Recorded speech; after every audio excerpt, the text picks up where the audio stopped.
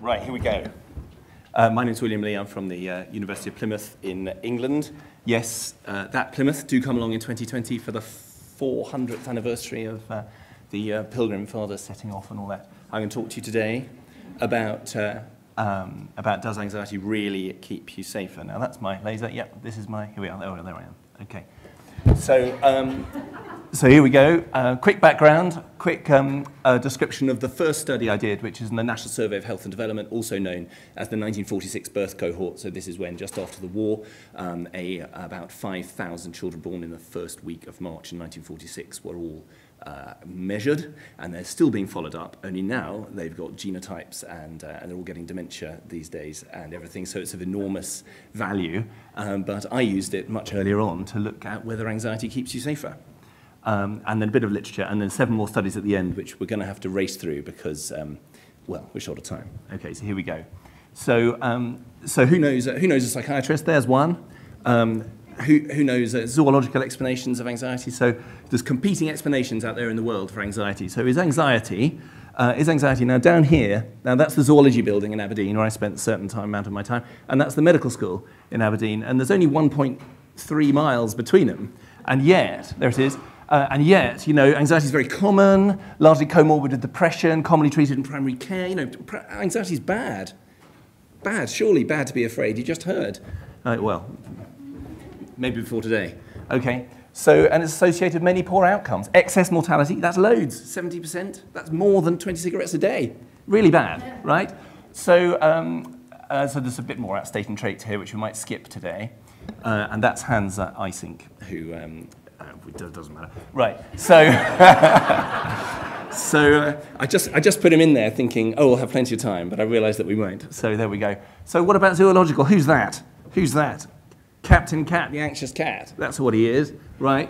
So anxiety is usually appropriately expressed, although we might have heard today that inappropriate expression might be often a good idea, but you'll understand that it's often appropriately expressed anyway. It's a good thing that keeps animals safe. Don't know what would be happening to this chap if he wasn't doing that, but it might be bad news. So, and it's expressed homologously across species. So you all understand that that's an anxious animal, and certainly when someone surprises me in the night, I arch my back, put my tail up, my bristle in it, show my teeth. That's exactly what it's like, I can tell you. Right, and it's not a symptom. It's not a symptom. Okay, I'll just batter that. So everyone knows who that is. Everyone knows what that is. So I don't think we need to go on. And everyone knows who that is. So we can skip these slides. And now this book here is actually a little bit different to the book you might know, because Why We Get Sick in England was published under the name Evolution and Healing, which one day I'm going to ask Randy why that is, but I don't know. Okay.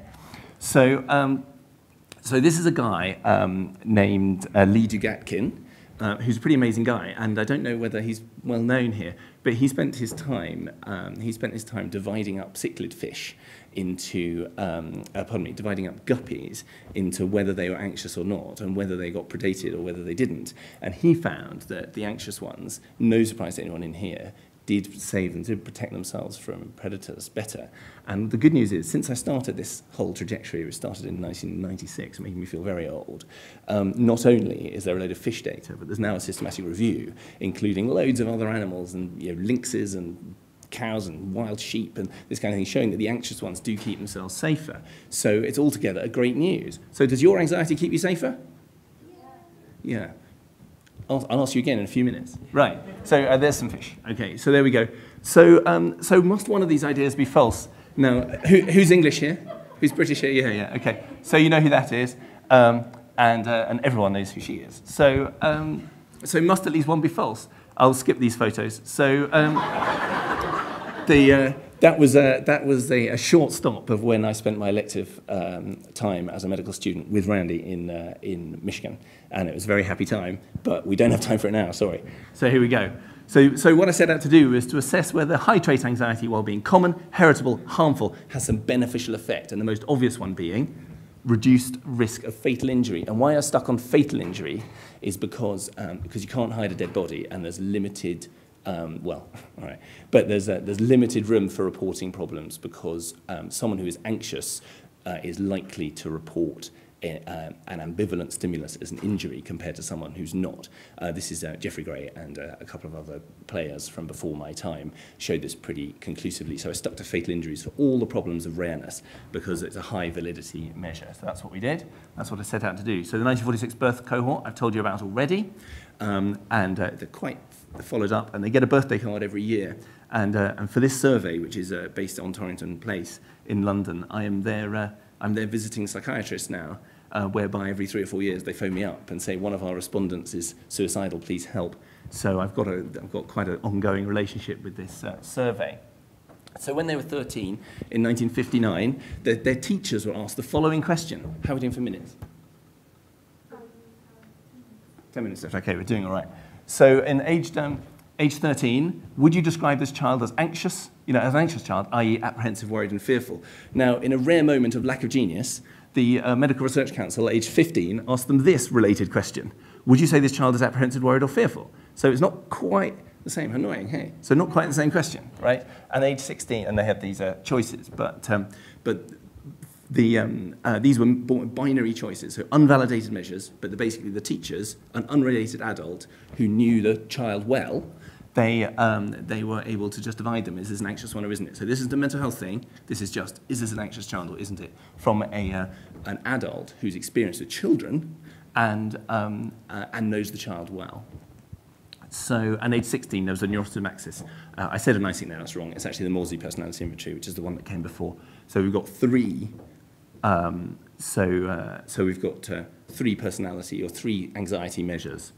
So details from death certificates, and we divided them into injury and not. There was no kind of automatic coding. I just eyeballed them all with my boss at the time. We got pretty good agreement. We disagreed about the alcohol ones, but we worked it out in the end. So here is a table which I will skip, but here are the results. Here are the results. Now what you've got here, now can I walk with this thing? Oh, no, perhaps I'll just leave that alone. Right, I'll just do it with this fellow. Right. So what you've got is if we start at the right there, okay, you've got this dotted line, which is the anxious ones dying from non-injuries. And you can see, late in life, anxiety harms you, and you're more likely to die from heart attacks, strokes, and other non-injury things. So you can see if you follow these two along together, these ones here, they are similar, different. Okay, where the anxious one's doing worse. Now, if you look at the thicker lines, here, they are different and the same. Okay, so here you've got the anxious ones doing better for the injuries and then no different thereafter in the first bit of life. And then in the second bit of life, you've got the anxious ones doing worse, but doing worse, but only for non-injuries. So game, set, and match. Anxiety keeps you safer. Isn't it fantastic? I'm going to be a prominent young scientist. When I got this finding, greyheads used to stop me in the corridor and say, hey, Will, come and help me, come and see me if you need help, and all that. It was fantastic. So then I completely foolishly set about to replicate this finding. Okay, so there's the paper. There's the paper, there I am, look at me, aren't I fabulous? And so there we go. So this was the first story. So this was the first paper. The claim made in psychoeducation state of CBT for anxiety problems now has some supporting evidence. Anxiety does keep you safer, which is great, and a minuscule contribution towards drawing lines in illness and health. Fantastic. This was pretty much the first paper I ever published, and the effect it had on the institution in which I functioned. I obviously thought, this is great, I'm going to do this for the rest of my life. So that's the 1946 birth cohort. Then I went to the Medical Research Council and I got enough money out of them to keep me going for 4.5 years. And in that time, I replicated this study in these birth cohorts, 3 of those, 1958, 1970, and the Aberdeen Children 1950 study, which are British birth cohorts that are similar to the one I described already. And also a large British survey called the Health and Lifestyle Survey, the Swedish Twin Register, the Hunt Study, which is a whole county. I'm sure you know the Scandinavians are amazing at this, but a whole county of people, 90,000 of them they targeted. They only got about 60,000 in the survey.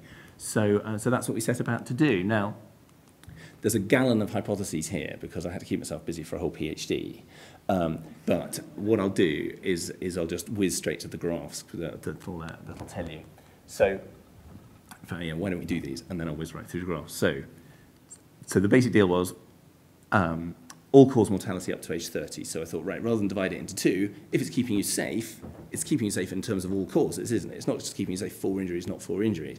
So if anxiety really is serving you, it's serving you by protecting you from death altogether. So that's what that one was about. Dose response, which is tertiles rather than a median split. And then the case level, this idea that, you know, that as a bit of a bee in my bonnet, that psychiatrists like me are very happy to diagnose someone with anxiety, but maybe the threshold at which you get diagnosed is too low. So maybe case level anxiety keeps you safe, you know. And then there's the crossover idea. So it protects you early, harms you late. This crossover idea will be found. So, and then the underlying hypothesis is that the effect that anxiety has on your all-cause mortality over your lifespan is differential when you're a young adult compared to when you're an older adult. That was the whole project. So now a couple of things happened, which I think we might skip, actually. Sorry, Einstein, and sorry, Wisveds, and sorry, Einstein again, and sorry, Daiku. Right, so... so the process you've pretty much been through, and the 46 birth cohort we've seen already. So here we are, the 1958 birth cohort. What do you think? The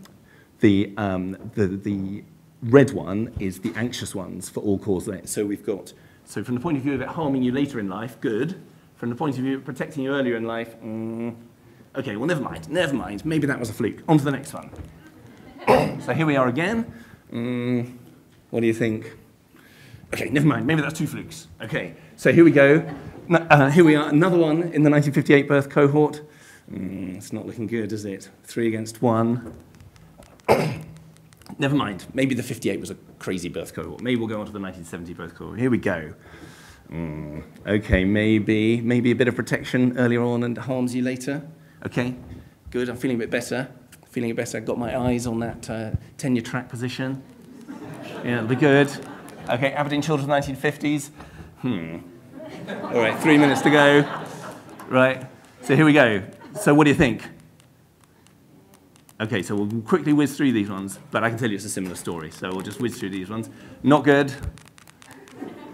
They're definitely not good, because anxiety does worse, the same, worse again. So this is what happens when you go out there and actually count things. You don't always get the answer you want. Okay. Okay, I'm sinking. It's not looking good for me. Right, so here are our hypotheses. Oh dear. What do you think? Maybe, but not significant. So oh dear, it's not looking good for me. Oh dear. So here are the injury ones. Oh, sorry. Yes, so, right. Now, this is the whole thing about injury, which we're going to skip, okay? So the basic story is, it's the same story again for all of those bloody injuries.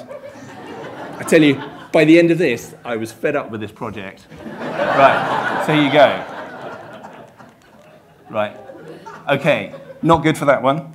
Case level, no. Okay. Injury mortality, no. Okay, so here we go. This is the dose response one, which we're going to skip again, but I think you can probably guess the picture by now. Right, so here we go. So are you ready? That was the end. I'm sure you'll recognise that. Right, so my questions for you are, we've got 2 minutes to go. Might it be to do with the age of exposure acquisition? Might it be to do with the epoch? You know, because the 1946 ones were asked earlier than the others. What if I was to do a meta-analysis? What if? How many minutes have I got? Okay. What if the number of injuries fell? So that is injuries over time, and you can see that it just fell. So is it that we just lost power? You know, which is kind of believable as time went on. So there they are, meta-analysed all together, and with a low heterogeneity. Okay, and here are the injury ones, similarly low heterogeneity. So the message is, it's lovely to have ideas, and I do believe I went out there to test one, but you don't always get the answer that you wanted. So here we go. So this is my last question for you, is how much non-evidence do we need before you start giving up? Because when I talk to people about this, they invariably say, oh, but what does it mean? Because clearly anxiety is protective. So that's my question for you. Thank you very much.